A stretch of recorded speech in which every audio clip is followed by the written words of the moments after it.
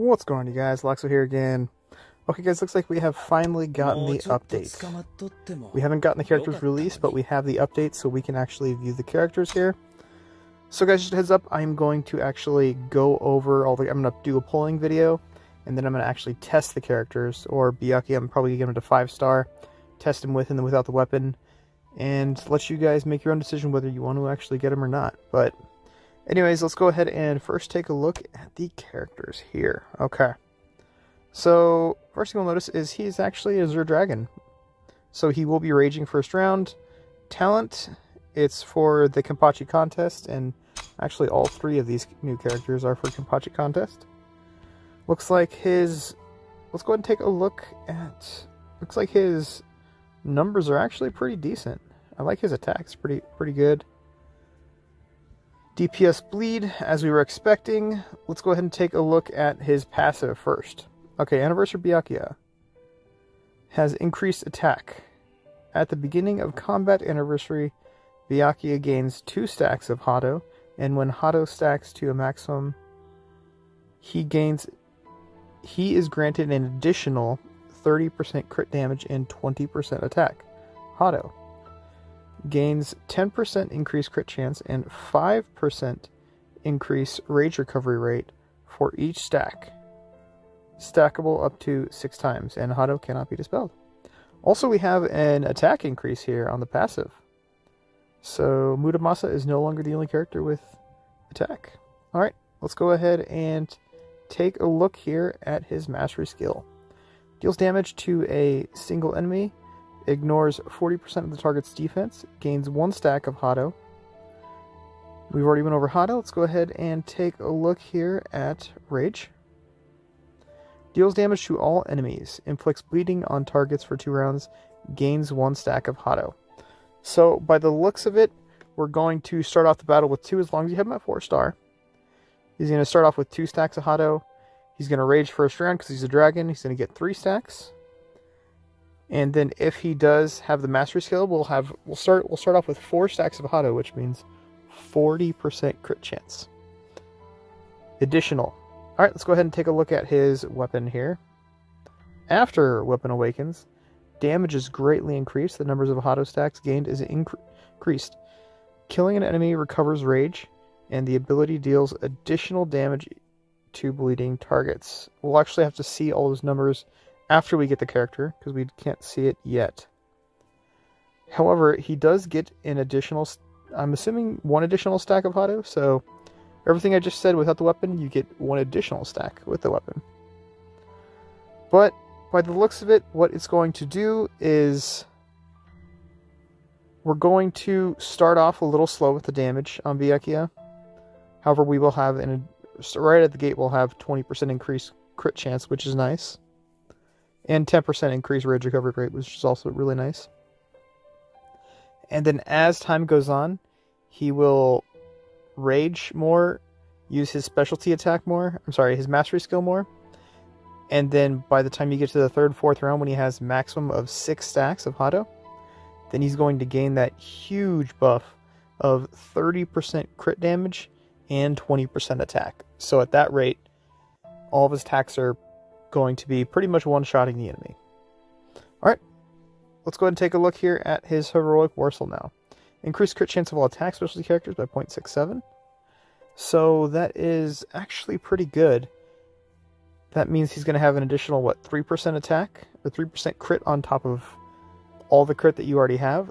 So, with that being said, let's go ahead and take a look here at his bonds.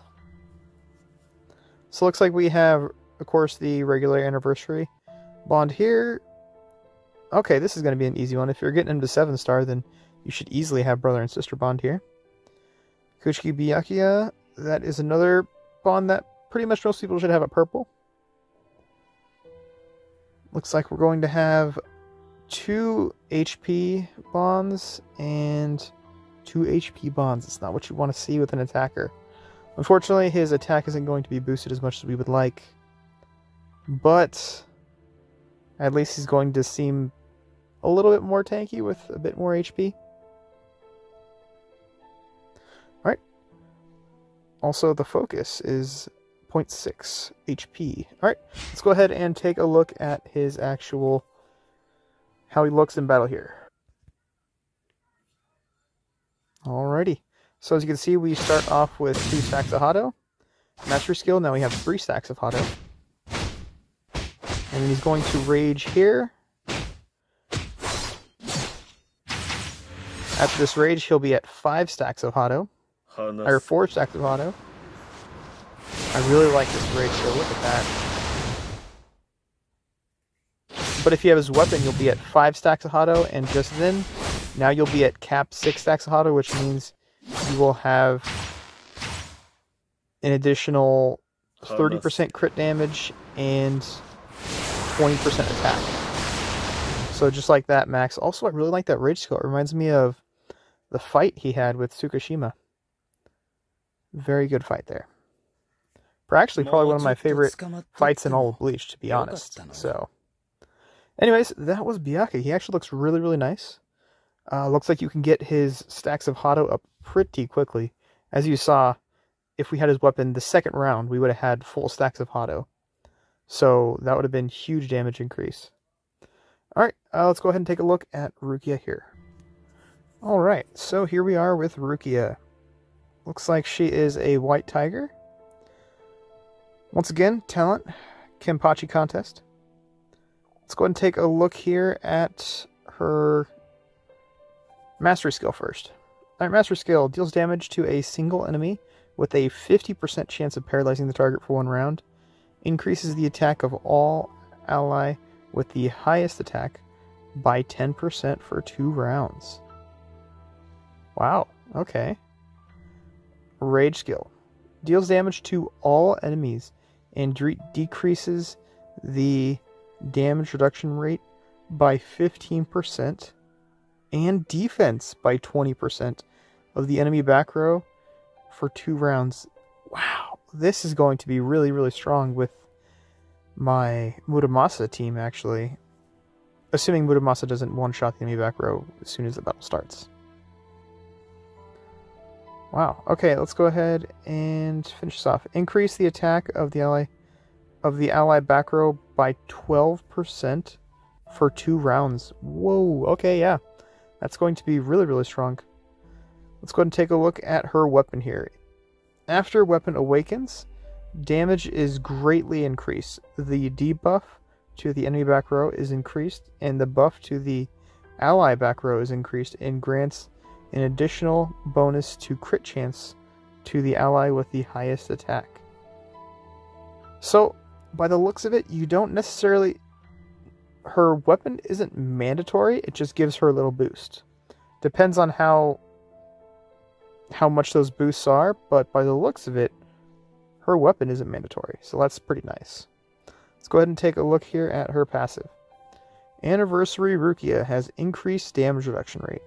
When dealing damage to enemy with debuffs, all allies deal additional damage equal to 20% of each attacker's attack. So I'm kind of confused here, but by the looks of the wording, it seems like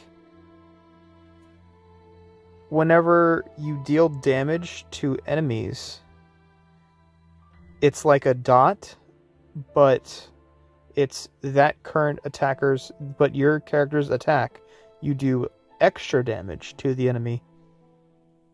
So, we'll see how that looks. Seems like interesting. Seems like it's pretty interesting, but we'll see how that works. Alright. Damage reduction rate increased by 8%. And let's go and take a look at her Heroic War Soul here.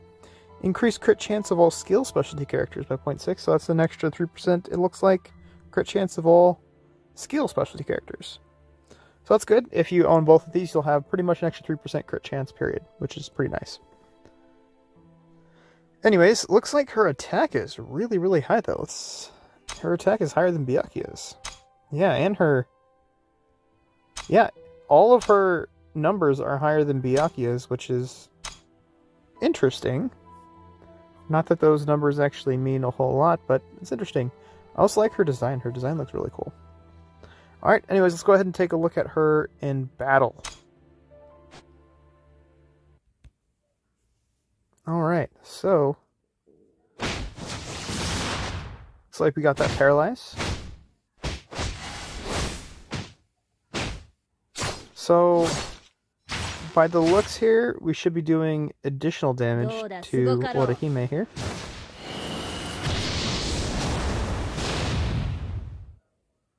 Alright. I also really like that rage skill. Once again, reminds me of the Tsukishima fight with Byakuya.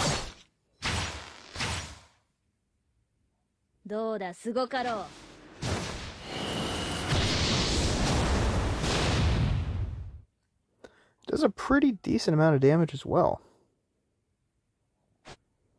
Anyways, you guys, I think that's just about going to do it here. Once again, guys, I have my video coming out here in about a half an hour or so. The release or the update's going to hit, and then I'll be posting my video as soon as I can after that. So stay tuned for that. And once again, guys, if you guys haven't already subscribed and would like to, feel free to hit that subscribe button. I'd appreciate it. If you guys enjoyed this content, feel free to hit that like button as well. Questions, comments, concerns, hit me up in the comment section. And I will catch you guys in probably about an hour or less. Anyways, good luck. I'll see you guys then.